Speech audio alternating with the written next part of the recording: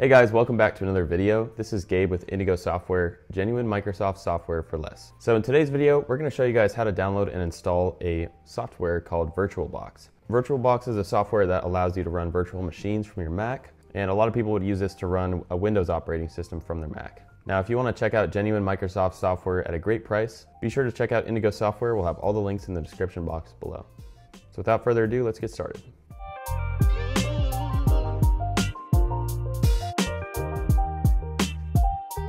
All right, so we're gonna start by navigating to this link. We'll put it here on the screen, and then we're gonna click the download link for OSX hosts. So we'll click this, and it's gonna download the .dmg file.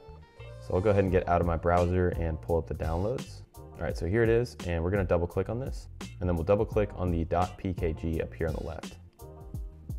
Now this is gonna open up a little setup wizard, and we'll just follow along with the prompts. So for this, we're gonna press allow, and we'll press continue. Leave that and press install. Here, this is the password for your computer, so the same password that opens your Mac.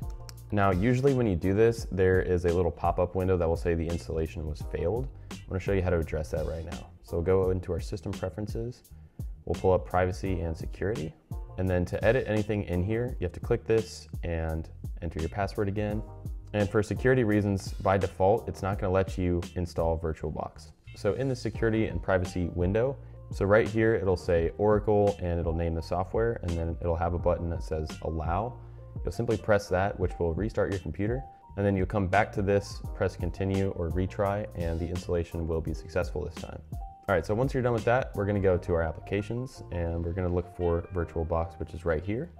So we'll double click to open, and there we have it. So that was a short one for you guys. In the future, we're gonna be showing you guys how to use VirtualBox to run Windows from your Mac. And if you have any other video suggestions, feel free to drop them in the comments below. If you like the video, we always appreciate a like and subscribe. And again, if you're looking for genuine Microsoft software for less, check out Indigo Software. All the links will be down in the description. So thanks for watching, and we'll see you guys in the next video.